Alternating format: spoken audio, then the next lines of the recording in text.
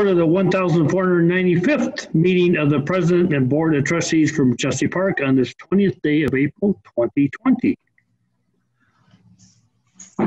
Pursuant to the COVID-19 Executive Order number 5, Governor Pritzker has suspended certain rules of Open Meeting Act, specifically that members of a public body must be physically present.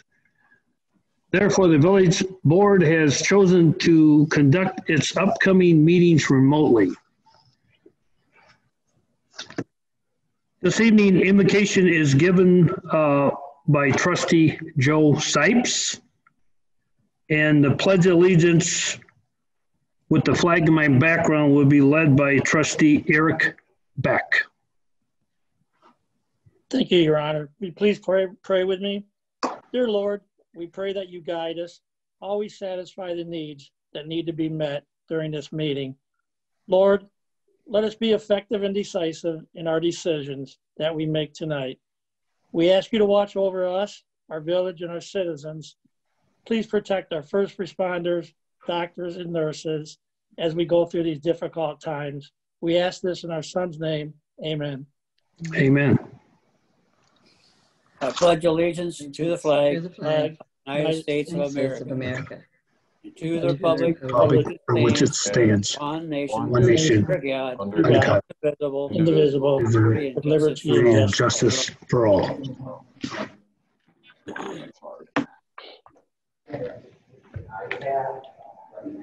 Will the clerk please take roll? Mayor Johnson, Here. Trustee Sipes, Here. Smith, Here. Kidd, Present. Wilson, Here. Bailey, Here. Beck. Here. Clerk is present, the attorney is present. We have a quorum. I'll entertain a motion to approve the minutes of the April 6th public hearing for the fiscal year 2020-2021 annual budget and the April 6th board meeting. So made. So made. Got a motion and a second? Are there any additions or corrections? Hearing none, all in favor say aye. Aye. Any opposed? Minutes have been approved. Next, we'll have the treasurer's report from Treasurer Bradley Robeson. Thank you, Your Honor. The Treasurer's report as of April 14th, 2020 reflected the total of all funds to be $14,004,482.42. Thank you, Your Honor. Thank you. I'll entertain a motion to accept the treasurer's report. So made. Second. Got a motion and a second. All in favor say aye. Aye. Aye. Any opposed? Treasurer's report has been approved. Next, we'll have communications from Clerk Lori Mitchell. Thank you, Your Honor. This evening, I do have to announce that Mayor Johnson has issued a proclamation for Keep Northern Illinois Beautiful, Great America Cleanup, and report to the community that this event has been rescheduled to June 20th from 9 a.m. till noon.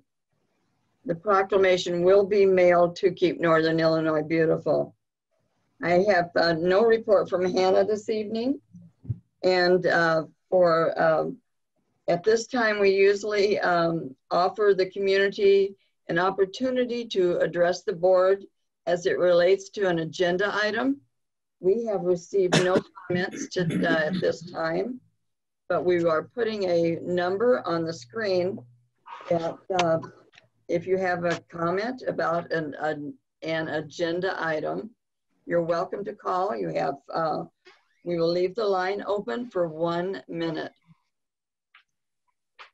And Jake had a good idea last time. The number is 1-312-626-6799.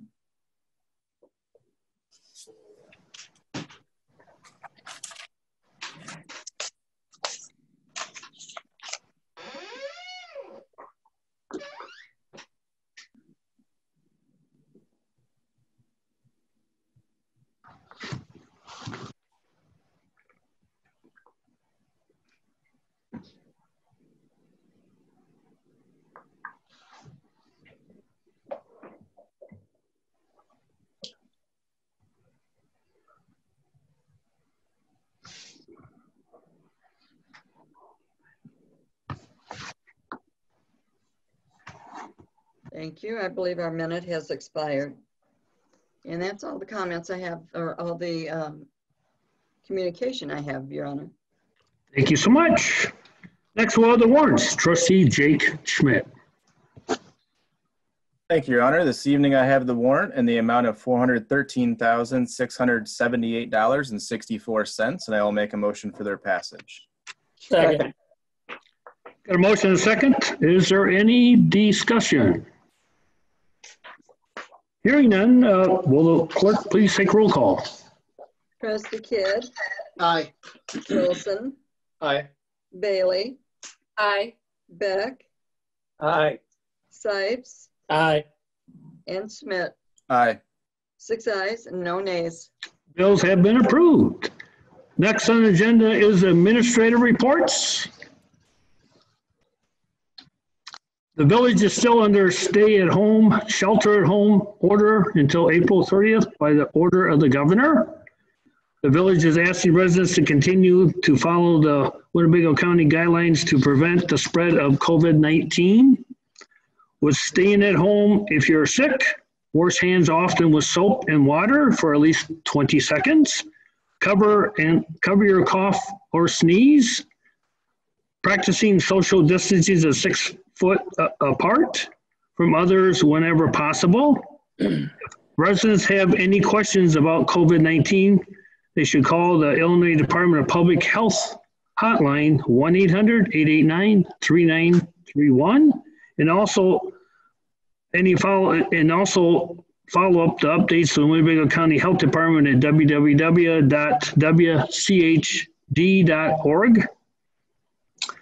I encourage everybody to help support our local businesses during these difficult times by using delivery, curbside pickup, drive up, carry out options when possible. Last week, I received a letter of resignation from Bradley Robeson, our village treasurer, and I would like to read that to the board. This letter was dated April 14th. Mayor Johnson, I want to inform you that I'm resigning the position of treasurer of the village of Machesney Park effective May 1st, 2020, as I move residency to Les Park. It has been my pleasure getting to work with you and serve the village of Machesney Park. I wish you and the village all the best. Sincerely, thanks, Bradley Robeson.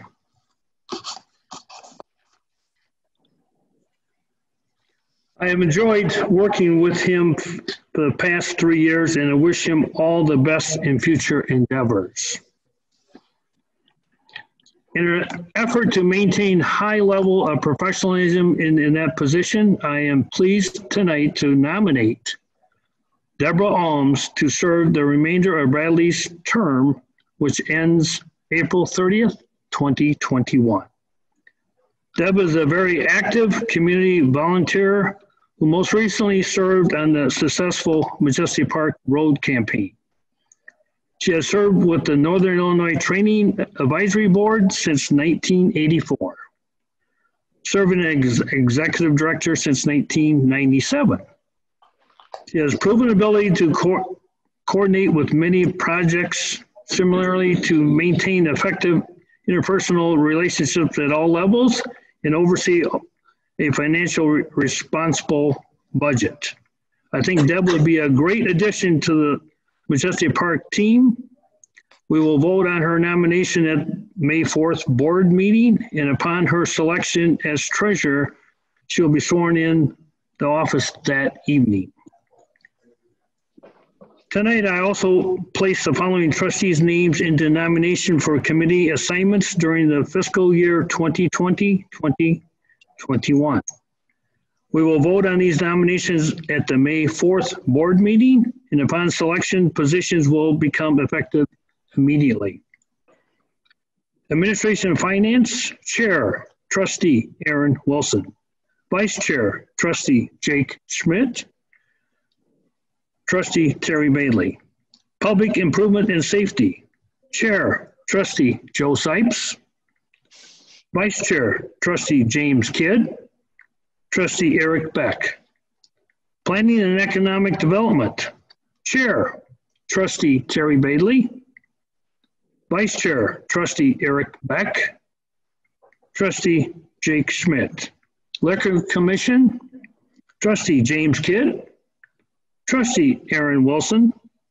Trustee Joe Sipes. Continuing on with administrative reports, next would be Attorney Tom Green.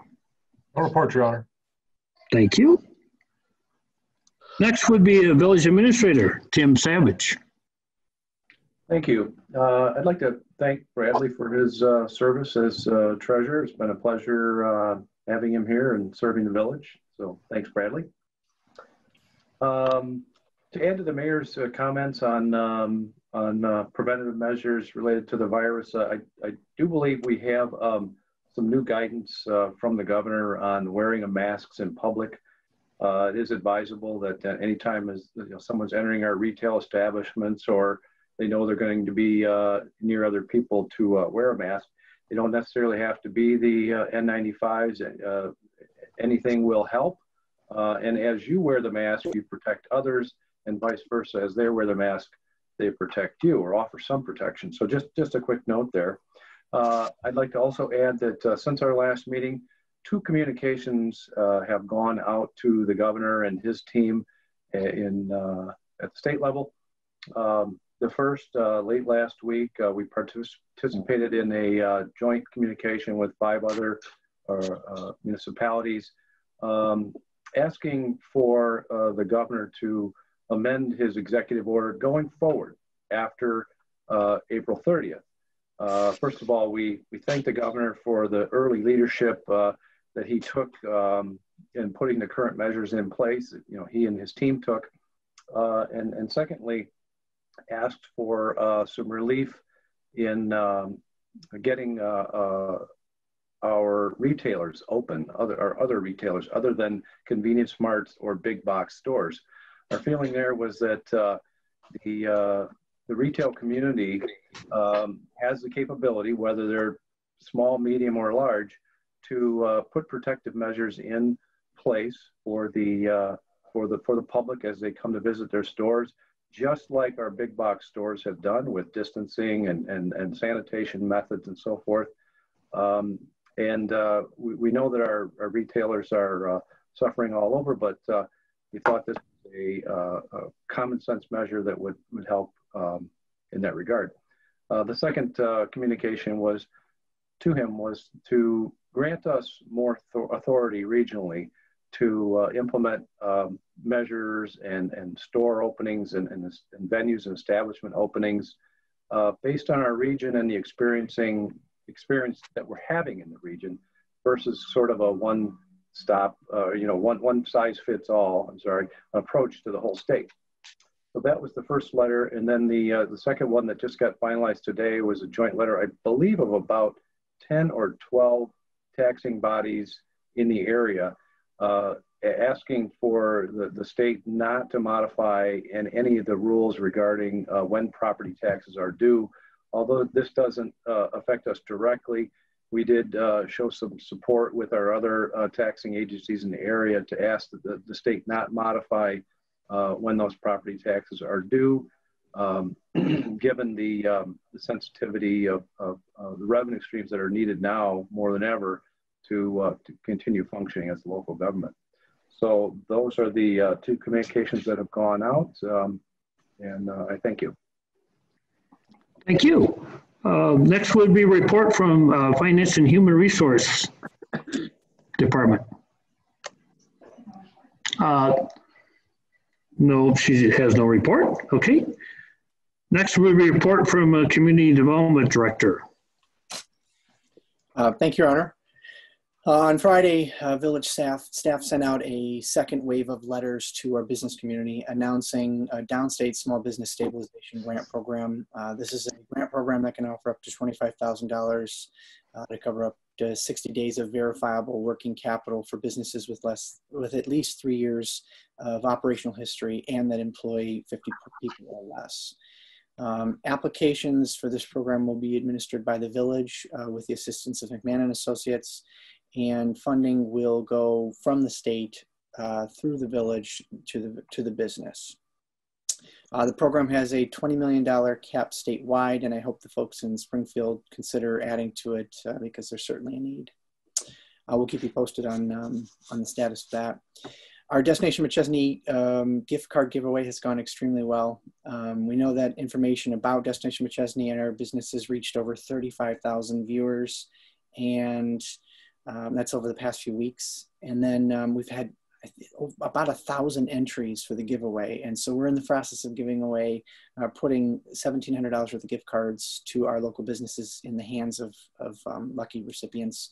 Our goal really here was really to support both residents and businesses by helping, put some sales in the cash registers of those essential businesses, and which primarily were restaurants.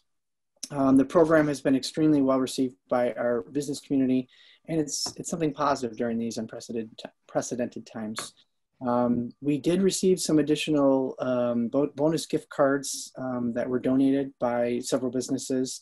And so we're going to have a second chance contest for those who would like to post photos of themselves with their winnings, just to kind of create a buzz and kind of get people who've already participated to participate even more. So I just want to say thank you for the opportunity to host this program. It's certainly gone very well. Finally, several small minor construction updates. Spider Company is finishing construction on their new facility. They are installing machinery and finishing their offices right now. And the sign on North 2nd is going to be painted over the coming week. And they'll flip around the old Menards panel that has been there for quite some time. Both Hennig and Pig Mines are also continuing to make progress on their additions, and things are going well. So, and that's all I have today. Thank you. Thank you, James. Good report. Next would be report from Public Works. Thank you. Same as the last meeting, we are asking residents if they can to hold large items and loose items at their residence while Rock River is in this period of not collecting those items at the curb.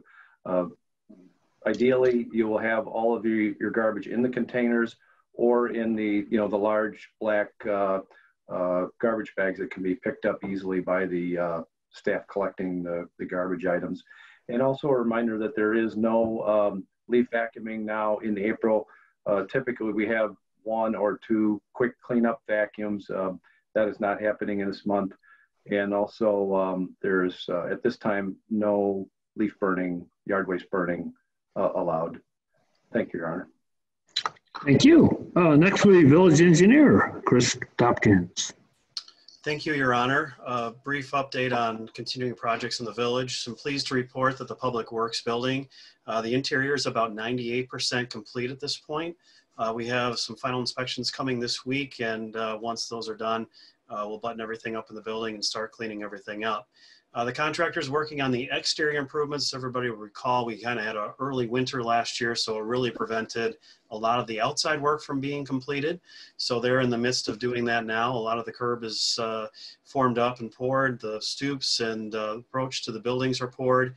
They're working on the sidewalks and shaping the parking lot for paving. So they're making good progress on the building. The Mitchell Road improvements work is going to start next week. And as you'll recall, there's a portion of this work that involves fixing some issues at the ponds just to the east of Meyer. They're going to start at Meyer first and then work their way up to Mitchell Road. So later this week, we'll be issuing, or early next week, we'll issue a letter to the affected residents for the path improvements themselves. The contractor will start working up there late next week. The Stonehenge improvements, I'm pleased to report that is progressing well. The contractor has 1 more curb pour to complete, and they'll be done with the curb work. There was, unfortunately, last year some sidewalk that was vandalized along Colchester that needs to be removed and replaced. They're going to work on that this week. And then assuming that things will be dry enough, they're going to get in and start the dirt work and getting the yards put back. Once all the yards are put back and the restoration's done, which hopefully is going to happen next week, weather permitting, we'll get the millers in there and get everything paved. Finally, the Forest Hills Road and Illinois 251 improvements. The schedule seems to be changing daily on that project. So the latest is that Rock Road is currently going to work on the southbound lanes. They asked for markings at Forest Hills Road, which were put down, so they had milling limits marked up there. It sounded like they were going to be in this week to start milling and doing pavement removals on our sections of Forest Hills Road. And then one last thing, Bradley, enjoyed working with you. Best of luck to you in the future with all your endeavors. And that's all I have this evening, Your Honor. Thank you. Thank you. Next, we have a report from the Public Safety Supervisor. The statistical report will be given at the first meeting in May. I would quickly add that calls for service are down. Things are in a relative calm period right now. Thank you, Your Honor. Thank you. Next will be committee and trustee reports. Does any trustee have a report this evening? Trustee Schmidt? Thank you, Your Honor. Just want to note that the Administration and Finance Committee met this evening, and we have one ordinance, 18-20, that will be on the May 4th board agenda. And Bradley, best of luck to you. Thank you. Trustee Kidd? Thank you, Your Honor. I have a legal question for the attorney. My legal question for Tom is, next month I'll be traveling to Florida, and just on May 4th, which is the Monday. Am I still able to legally attend the meeting either via the phone or the internet, since we're doing the Corona-19 thing? Because technically I would be at Village Hall right now, so I think I should be able to do it. But if I'm not technically to be at Village Hall, should I be participating in the videos? I don't believe it matters whether you're in Florida or not. If you can participate through Zoom or on the phone, you can participate. Okay, thank you. And Bradley, good luck. Thanks for being a good treasurer, and have a beautiful day. Thank you. Mr. Mayor, the Public Improvement Safety Committee met and approved 2 resolutions with positive recommendations. One will go to tonight's board for the Pine Knoll Drive improvements, and the other will go to the May 4th meeting. Thank you. Trustee Sipes? Thank you, Your Honor. I just want to thank our village administrator, Tim Savage, for the job he's doing, his quick response, and in implementing the safe environment for our employees working at the village. And also want to thank him for his leadership and commitment to our village in the role he has taken in working with the other mayors and government people on working for our small businesses during this uncertain times. I also want to thank Mayor Jury, Senator Severson, and the other mayors along with Tim for their concerns and press conference that they had to keep our citizens informed on what's going on to help the small businesses. Also want to thank Mr. Richter, our economic development director. I've been in touch with a few of our businesses in my district, and they're more than happy that we're keeping them informed on what things that are out there available that they can help. So thank you, James, for keeping everybody up to date and trying to give them and help. Last, thank you, Bradley, for everything you've done, and good luck in your next endeavor. Thank you, Your Honor. Thank you. Does anybody else have any report? Seeing none, next would be consent agenda. Would the staff please present all consent items to be considered on the consent agenda? Yes, we have item A, ordinance 7-20. It grants a variance from freestanding sign regulations at 7901 Burden Road, first reading. Item B, ordinance 11-20, authorizing budget amendments for the fiscal year 19-20 budget, final reading. Item C, ordinance 12-20, an ordinance adopting the annual budget for fiscal year 2021, final reading. Item D, resolution 22-R20, settle interfund balances fiscal year 19-20. Item E, resolution 23-R20, motor fuel tax appropriation fiscal year 2021.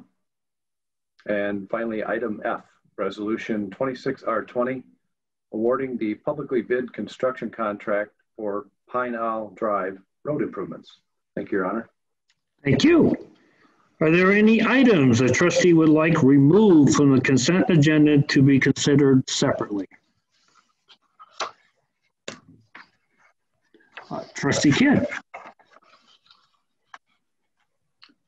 I did Trustee not Kidd? raise. Okay. This is what I do when I raise my hand. Okay.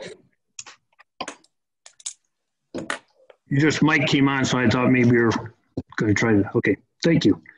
Hearing none, the consent agenda has been accepted as presented. I'll entertain a motion to approve the consent agenda. So made. Second. Got a motion and a second. Will the clerk please take a roll call? Trustee Wilson, Aye. Bailey, Aye. Beck, Aye. Sipes, Aye. Schmidt, Aye. Kidd, Aye. Mayor Johnson. Aye. 7 ayes and no nays. Consent agenda has been approved. Next, we'll go to unfinished business, which we have none. Next, we'll go to new business, which we have none. Next, we'll go to public comment. Thank you, Your Honor. There were no written comments received prior to the meeting this evening. At this time, the public will be given an opportunity to address the board for the good of the village. The phone line will be open for 1 minute. The number is displayed on the screen, and the number is 1-312-626-6799.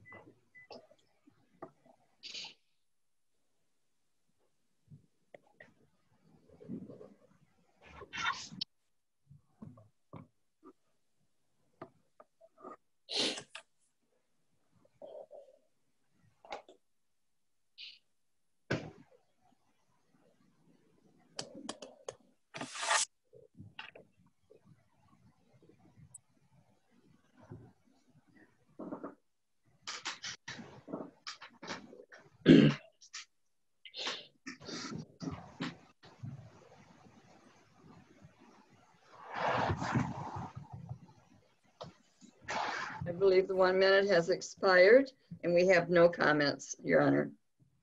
Thank you. Next would be adjournment. I'll entertain a motion to adjourn. So made. Second. Got a motion and a second. All in favor, say aye. Aye. Aye. Any opposed? Meeting is adjourned. Bye. Stay safe, Good luck, everyone. Bradley. Thank you. Thank you, everybody. Thank Bye, you, everyone. Bradley. Thank you, Bradley. Thank you.